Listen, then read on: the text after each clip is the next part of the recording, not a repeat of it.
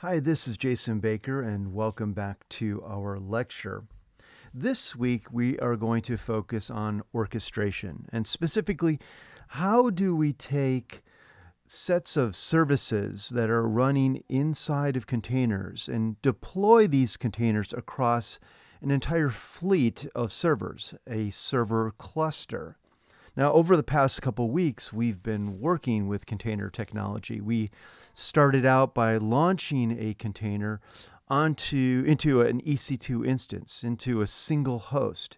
And we used the Docker Compose tool to launch a set of containers onto a single host.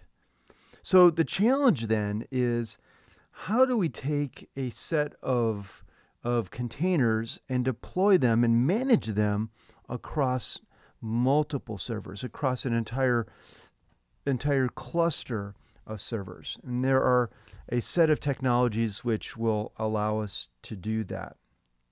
Now, in this week's lecture, I start out by talking about a few different service discovery patterns. And service discovery is really important when we talk about deploying a suite of services into a cluster environment, because these services need to be able to find one another, and they do that using some sort of service discovery pattern.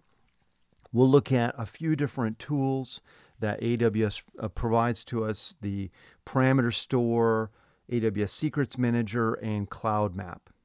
And then we'll spend the majority of the lecture talking about service orchestration and how we can deploy a set of containers into a server cluster. It will look specifically at the AWS ECS service and Fargate. Okay, let's get started.